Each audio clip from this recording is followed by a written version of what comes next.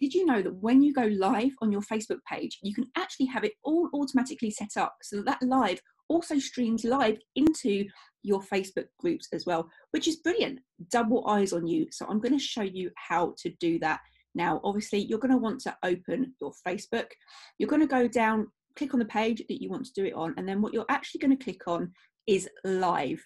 So you want to click on that and it will open your studio. If you go into saved settings over on the left hand side and go down, you can actually see that it says here, share your live video to groups. Share your live video to multiple groups whenever you go live. So I'm going to tick on that and I'm going to select this particular group and I'm going to hit save.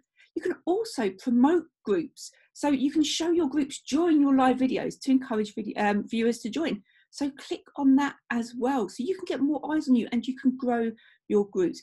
All of these little things that you can do that actually are going to help you. So you can select the default page or profile to go live, allow viewers to message you directly through Messenger, through your live video.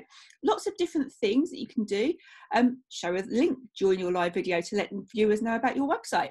So there's lots of different things that you can do, and it's automatically set up. So as soon as I now go live on my Facebook page, it will show up live into the group that I've asked it to go through as well, which is great for me because it's going to mean more eyes on me, more eyes on my business, and more people that I'm able to help. Hope that helped.